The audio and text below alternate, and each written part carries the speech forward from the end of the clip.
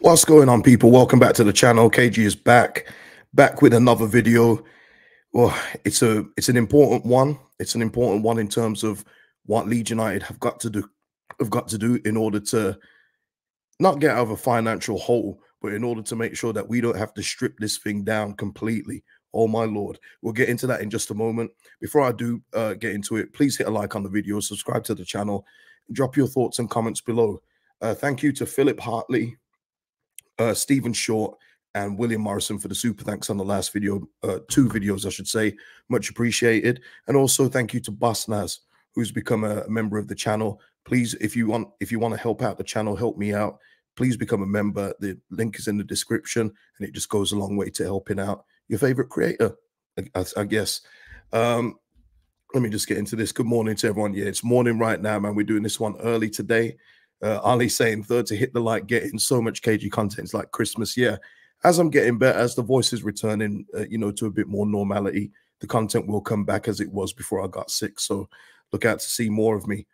Obi-Wan, thanks Victor Orta. His legacy lives on. There's just so much. Obi-Wan, there's, then we get the JKA news. But before I get into that, let's just cover yesterday. Look, so many people were convinced that Ipswich were going to beat Watford. There's no guarantees in football, people. You play the game in person, not on paper. And Ipswich couldn't score. That meant that us, Leicester, and Ipswich all didn't score. All three that are vying to get promotion to the Premier League. Everyone seems to be getting the heebie-jeebies right now. So that's what I say, people. When people are saying we've blown it for automatic, when we've got no chance of going up now, it's playoffs only. I don't buy that, because there's still, for us, 4 games to go, us and Ipswich Town. Leicester obviously have 5, but this isn't over. It's just that I wish that we could be a bit more convincing, get 3 points on the board and make it even more difficult. But right now we're all crawling over the finish line. So that's why I say, even if you think that we are just going to make the playoffs, it's not guaranteed, because everyone had Ipswich winning. I saw the comments in my own videos saying Ipswich, no chance they're going to lose, no chance they're going to draw, they're going to win. Well, they didn't. Leicester didn't win. Neither did we. So we're all just, who wants it the most? Who wants it the most? Yeah, Paul, we'll get into that in just a moment. Yeah, Sam here saying next opponent's Blackburn, lost 5-0 to Bristol City. We must win. I mean, it's like the thing though, Sam, isn't it? We saw Coventry get bopped by Southampton with some weak goals as well. That's what I say. I said it in yesterday. Oh, yeah. And if you haven't seen yesterday's videos, I did one talking about squad depth with Daniel Farke, and also a goodbye to Stuart Dallas. So if you haven't seen those, please go and check those out. But I said sometimes it's just about getting shots on goal, which is something that we haven't been doing lately, because the goalkeepers in this league are average at best. Daniel saying it's down to us to control our own fate, which means focusing on winning every game from now on. Playoffs will be more pressure than the running. 100%, Daniel. The playoffs is definitely more pressure than this. It's not even close. This here, you've got a shot of going up automatically. The playoffs, it's, that if you lose the games, you're back in this league no matter what. And I'm talking about the club, because not all these players will be here next season if we're in the Championship. I think that's, I'm stating the obvious there, I hope.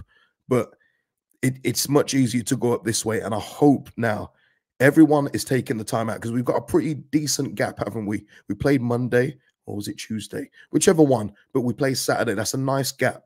I hope that everyone is just resetting themselves. Danny Farke is looking over things and seeing what he could change. But again, I discussed that in yesterday's video, so I don't want to go into that here. But I'm just saying, people, the race for the top 2 is not over. Let's get into this then. Let's get into this. Where do we start? Let's go with this one first, because this broke today, and this is via The Athletic, Phil Hay. But Leeds appeal against 24.5 million Jean-Kevin Augustin compensation withdrawn, which means now that, well, let's talk about it. Yeah, the CAS, we'll call it CAS, Court of Arbitration for Sport. CAS, we'll call it that. CAS have confirmed to The Athletic that Leeds' bid to contest an order from FIFA that they pay an 8-figure sum to Augustin over his aborted transfer to Ellen Road in 2020 would not be ruled on by its judiciary. Yeah, I hope I said that right. Leeds were liable for 24.5 million owed to Augustin after partially accepting a claim from the former PSG player that the English club were in breach of contract agreed with him. Let me just see. Despite pulling out there, Leeds pulled out of a permanent deal, claiming a delay to the season's finishing date caused the COVID pandemic had seen their clause with Leipzig elapse, which was crazy. I said that at the time. You can't do that, man. And listen, this is the bit that's going to get people. Augustin, however, submitted a separate claim for compensation to FIFA. Documents published by the world governing body show that he negotiated a 5-year contract with Leeds worth 93 grand a week, plus a total signing-on fee of 2.5 million. Hey, bro, were we signing Jonathan David or something? That shows you. I mean, listen, Victor Orta got a couple right, but that contract for this player is an abomination. Look, this is nothing on JKA, by the way. I don't want to hear no JKA slander. You get it how you get it. And if Leeds are stupid enough to pay you that, or were due to pay you that much for being the player that you were, then that's on Leeds. How we and that shows you, and that goes into the accounts for this 22-23. But Lord have mercy. Wow. That's almost like it almost feels like Football Manager, where you're just desperate to sign a player and they won't come to you, so you give them inflated wages with a big old signing on fee to convince them. It's crazy stuff. Last year, FIFA found partially in his favor, awarding him 24.5 million. Leeds tabled an appeal with CAS again, but the process had ended prematurely without further ruling. It is not clear whether the withdrawal of appeal has seen Leeds commit to paying Augustin the full amount awarded to him.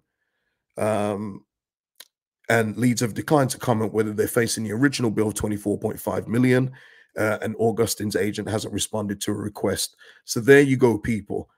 Augustin, yeah, he did. He absolutely hit the lotto. God, the thing is, I said it at the time, and this is where people fall down with me. This is all on the club and the owners at the time. You can't back out of agreements like that. You just can't. You've signed a contract. You've achieved the goal that triggers that contract. You've got to go with it. Just because you don't fancy it anymore, you can't just back out people. That would be like, say a player did that to a club, where the players agreed to everything. Then he says, you know what, I'm not coming here. I'm going elsewhere. What do you think the club's going to do to that player? That player is probably not going to be able to play while the legal matter goes on. So Leeds were completely in the wrong here. And I don't know, as we don't know how much they're going to have to pay to JKA, but at least now there's going to be a line in the sand. But what that does mean is that there's more money committed. Now, don't quote me on this. I think they have paid Leipzig. Don't quote me on that. I'm not sure. But it's JKA that is the one that's left now with the settlement that's needed. It is shocking. It's poor business, so poor, and it's something that, I mean, talking about now, we just don't need, but it's something that we have to suffer. We have to. Paul saying 48 minutes he played. Do you reckon Bielsa ever wanted Augustin? Yeah, he did. Because again, don't rewrite history. Anybody that was signed, it was through Marcelo Bielsa. He wanted him. But obviously when he got here, there were fitness issues, there were other things, and maybe he couldn't get into that Bielsa shape. And we all know what the Bielsa shape is. And because it didn't work, maybe Bielsa soured on it. Maybe that was the reason. But that still doesn't mean you can go back on an agreement, a legally binding, by the way, agreement, and say, actually, now, you know what? Go find another club where you're not going to be paid 93,000 a week and you're not going to get a 2.5 million signing on fee. You just can't do it, I'm afraid. I think they probably, Darren here saying, I think they probably settle with JK. Well, we'll see. That will probably be we'll probably see that in next year's accounts, maybe. But yeah, we'll just have to see how that goes. But all that means is that there's less money to play with when it comes to transfers this summer in whatever league we're in. So, okay, right. Let's move off that, because now we're going to talk. David Sweetman. Doesn't matter now. We got Aronson. Ian Tilbury is asking who owns him now. That's irrelevant, Ian. I don't know which club he's at right now. I'm not. With all due respect, I'm not really interested. But even though I think he's been to about 3 clubs since he left Leeds, or 2 or 3 clubs, but that doesn't matter. He could have signed a 600,000 a week contract somewhere else. The fact is, he's legally obligated. He's legally owed this kind of money, or if he decides to settle for a little bit less. So it doesn't matter if he moved to Barcelona. Leeds United went back on the agreement. Yeah. Ben here, could we have loaned him out if Bielsa didn't fancy him at the time? Yeah, I mean, there's so many things we could have done, you know, than this, you know what I mean? But they tried to use the worldwide situation at the time to get out of it, which was poor. You know, I know a couple of players. Who was it? Who is it that did that? They didn't play after a certain date. Oh, what's that winger called? That small one, Scottish man. Used to play for Bournemouth, Newcastle. Ryan Fraser. I think he did something similar, didn't he? His contract was ending end of June. I think the matches carried on in July. Something like that. It's a long time ago, people. But either way, he said that he wasn't playing. And he had that up right because at the time his contract said 30th of June. I don't know how that worked, but it was one of those things where the clubs were giving a lot more care to the players at the time and saying, look, if you don't feel comfortable playing because your contract's over, you don't have to play. I think that if I remember right, that's how it was working at the time. Listen, that period was so long ago, it feels like a different world. But yeah, we need to move on from that now. So let's go to the accounts. Now, guys, I'm going to be honest with you. I'm not a numbers guy. I don't, you know, there's a lot of figures in these accounts that only accountants will know what the money means. So I'm going to give it to you very, very basically. Okay. And plus, I don't want to hurt anyone's head. Keep on talking about numbers because I know that would hurt my head. So I'm not going to do that to you. All right. But let's go through the you know, briefly, the 22-23 accounts. So obviously, revenue up, wages were up by 20%. Oh my Lord. And you think about what we bought, by the way. And I'm going to get into that in another picture. This is via Kieran Maguire, by the way. So I guess if you've got any questions, any burning questions, please go to him. He's on Twitter. He's a big financial guy when it comes to football, when it comes to football accounts. But boy, oh boy, the manager payoff as well, 9.5 million. That's between Marsh and Javi Gracia.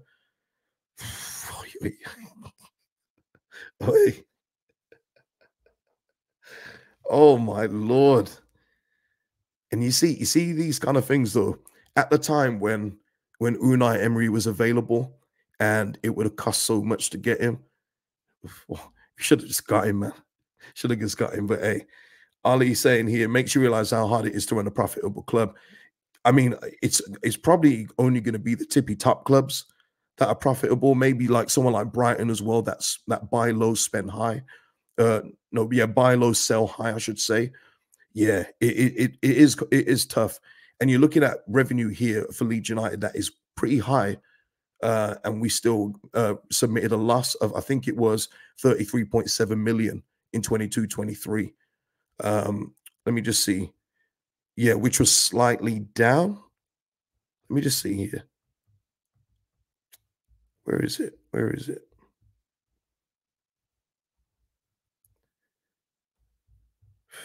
I can't find it. I can't find it. Yeah. Oh yeah, we lost 36 million the year before in the previous years. Okay, so let's go down. Let's go down. Player purchases 170 million. Player sales 86. So that's the Rafinha, Calvin Phillips, etc. But boy, what did we get for that 170? Hey, what did we get for that?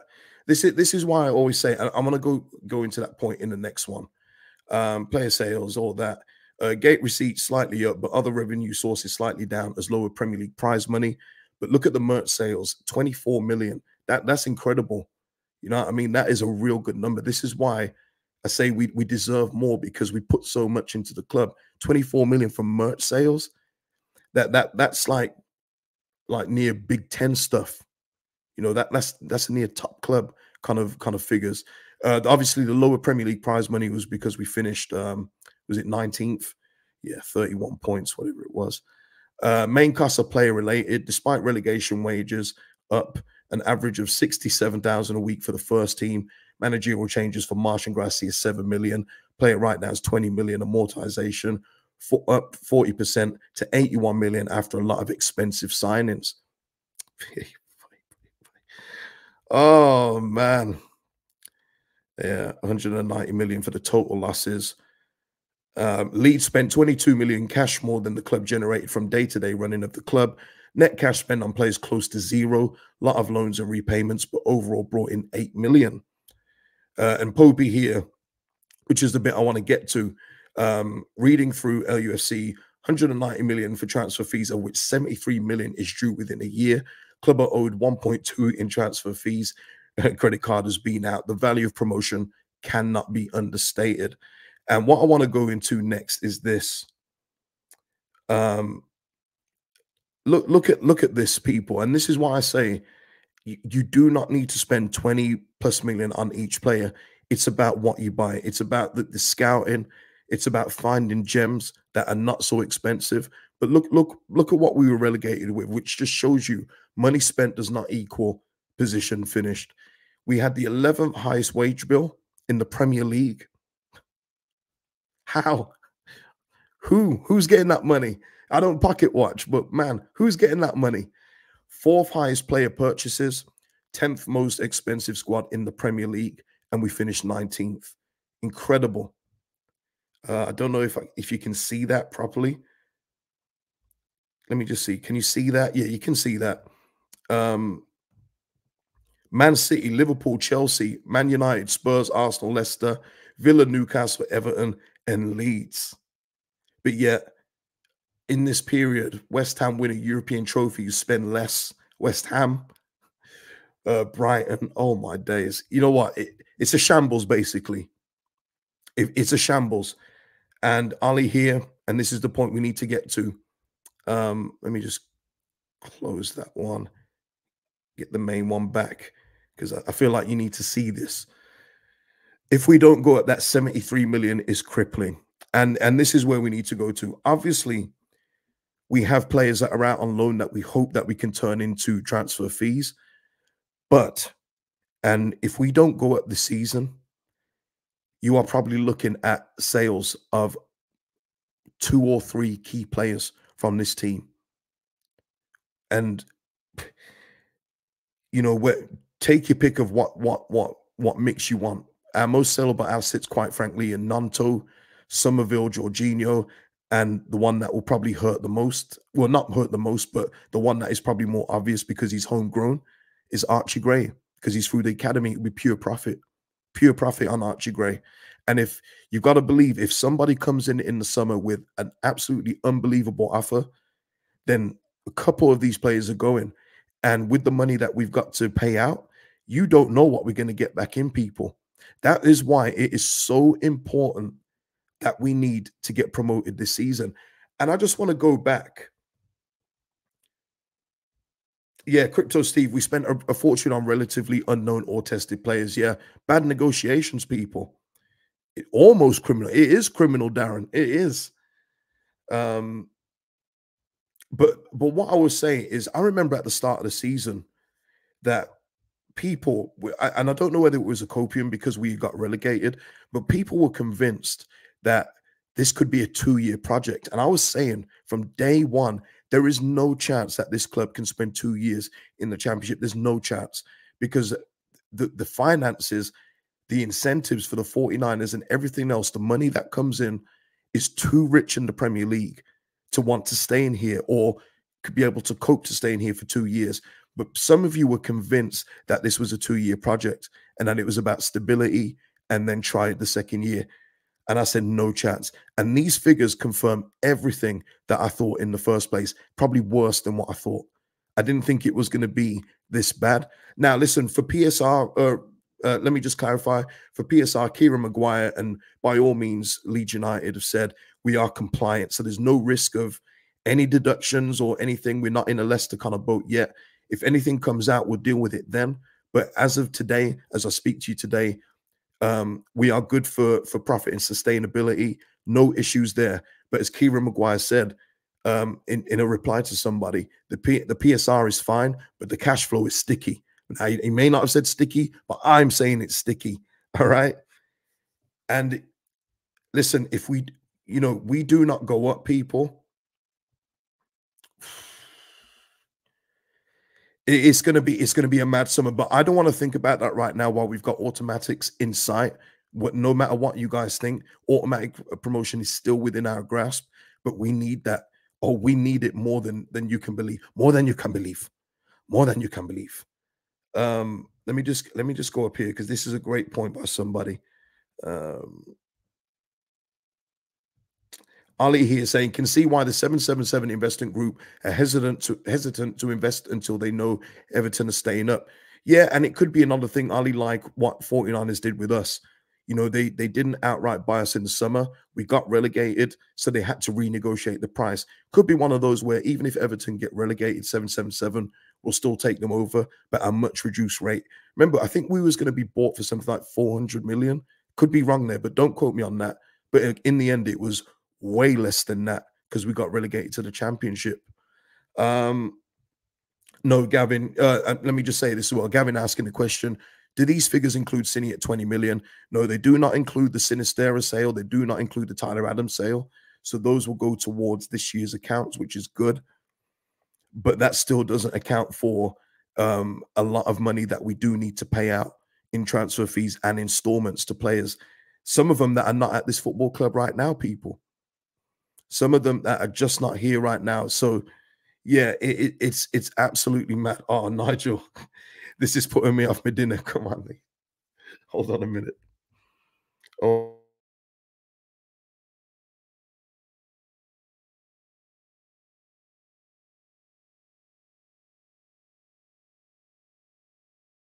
oh man.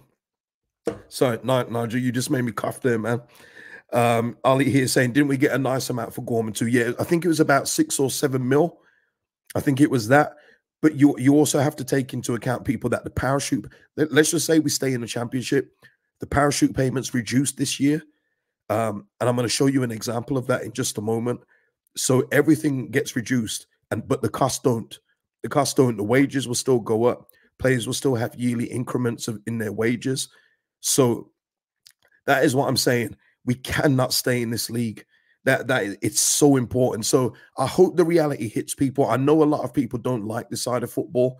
They like to think that football is just a passion game, but I'm afraid it is a business, people.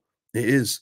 And that's probably why you see in Leicester, Ipswich, and us all just like getting a little bit nervy towards this end of the season because there's just so much at stake for everybody, you know. But for us, Leicester, I mean, Leicester are in trouble either way, whether they're in the Championship or Prem.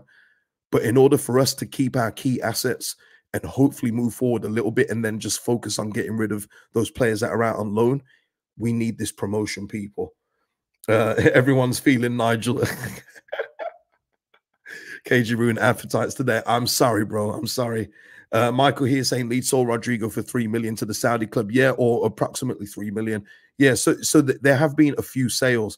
But when you're talking about owing 73 this year, that's only this year, people. There'll be more to be owed, you know, in next season too. You know, these transfer fees are paid over time. You know, think of Klarna, yeah, but yearly Klarna, all right? And we've done that. You know, there was a lot of, you saw there was a lot of signings. How many times did we see a signing saying it's so much plus add-ons? Well, this is it. Mill and Chip, will the reality hit the players in the next 4 games? Listen, I guess I think the people it affects less is probably the players, because I think a few of these players know anyway, regardless of where Leeds United are, they're going to have so much interest. And this is another point that I have to make. I know I made it before, but it's never been more important now. But a lot of these players know that there's clubs watching them. There's so many top clubs watching our key players. So many. Always been the case at Leeds United. We know this. League One, Premier League teams coming for Jermaine Beckford, even though we wish that we could keep him for the champ. Bradley Johnson, Johnny Howson, any player that's got any talent at Leeds United gets picked off. We don't get to keep our key players like other teams do in the Championship, where they get to keep them 3, 4, 5 years, because we're always being watched. Never mind on TV, there's always scouts at Ellen Road. We've always been that club where if we're not in the Prem, we're susceptible to a team from a league above getting our key players. Always been the case, and that won't be any different this season, especially people knowing these kind of figures. Gavin saying we'll be okay when we get 50 million for Firpo. Tremendous. Um, Matt here saying we need this promotion to keep hold of our top players. If we don't go up, say goodbye to Somerville, Nanto, Georgia, etc. Yeah, and you know what? You just think about that as well. How it would be gutting to lose one of those players, but imagine losing two or three, and you don't even know what's coming back in. And I've made the joke before about Somerville being sold, and then we get Matt Ritchie in or something like that. That's when you know you're in the championship. That's when you know you're doomed and you just become another championship club. Right now, we have an advantage. We've seen our bench. It's better than a lot of things in the championship. It's one of the best. But when you stay, the longer you stay down here, the more it gets stripped down. Shout out to you, Ryan. UK saying great content, KG. I try. Listen, I know numbers aren't for everyone. They're not for me, but I've given it to you as basic as possible. I guess if you want any intricate details, like I say, go to Kieran Maguire, and I'm sure he'll answer your question. He seems to be pretty active on Twitter. Michael here saying, Farker, this will make him even more erratic, nervy, not needed this morning. Hey, listen, I'm only delivering what they've submitted. You know, these are public accounts. You can go to Company's House and look at them yourself if you want to scrutinize them in detail. Yeah, Paul, this is it. Back to the good old days of Michael Brown and Michael Tongue. If we don't go up, good times there, yeah. And that's when I had season tickets, Paul. Boy, oh boy. You know, and we was talking about, remember those arguments we used to have? That's when I stopped arguing with people. Because it was like, am I really arguing who needs to partner Rudy Austin out of Michael Brown, Michael Tongue, Paul Green, and all these guys? Am I really doing that? No, I'm not doing that no more, man. This is poor. I had enough. But I just want to show you something as well in comparison. And it's not a like for like comparison, people. So I'm not saying that our money goes down to this or anything like that. But I just want to show you as well, Kieran Maguire submitted West Brom's accounts, who, of course, are still getting, well, they're getting parachute payments, but they've been down a couple of years. But just look at the difference. Premier League Championship are close, but in terms of money, it's not close. The revenue for West Brom, again, I know that we'll probably generate more, basically just due to merch sales. But I just want to show you the difference in terms of revenue gained. West Brom submit their accounts, 46 million wages, player purchases, 300,000. Boy, oh boy. And here, this is it as well. Revenue down due to lower parachute payments, which ended. So theirs has ended now. So that's them done. They're done now. No more parachute payments for them as of this season onwards. West Brom will only get about 8 million this season from TV money in EFL. So revenue likely to be about 22 to 24 million. You'd never believe that this is the same country and that's just the league down from the Premier League. It's insane, absolutely insane. But that's, you know, that is why it is important to get back to the Premier League. Let's have a look. Leslie is saying, if we don't go up, it ain't happening next season. We'll only have mediocre players left. Same with signings. Yeah, I don't even want to think about it, Les. And I'll be honest with you, people, until we have to cross that bridge, I'm not going to think about it. I'm going to stay on the mindset that I've got, in that we are getting promoted this season. If it doesn't happen, we'll cross that bridge when we come to it. So forgive me if I'm not thinking about championship signings next season. I'm thinking about the next 4 games for us to get into that top 2. Yeah, Gavin, I think that will be the case as well, Gavin. I guess the players will be told by Kinnear, etc., how important promotion is now. We are all in it together, etc. Yeah, there will be rallying cries behind the scenes. Of course there will. They'll know the weight of it. They'll know the magnitude of what it means. Listen, it benefits the players too. All their money gets at least doubled, all the players. So there's incentives for them to go up. You know, there could be promotion bonuses in the new players' contracts as well. So look, there's benefits all around, but I'm talking about as a club. Yeah, we need this, people. We absolutely need it. So I think I have covered everything here. I think I have. Yeah, Jean-Kevin, blah, blah, blah, championship. Yeah, I've covered everything, people. So look, if there's anything that you want to leave in the comments, any thoughts on today's show, then yeah, put it in the comments below. But that is a quick, brief overview of the accounts, the JKA stuff. Guys, the next video I should be back for is a preview for the Blackburn game. So until then, I'll see you in the next one. Please like the video before you go. Really does help the channel out. Drop your comments below, super chats, super thanks. And yeah, subscribe to the channel if you haven't already. Peace out, people. See you in the next one.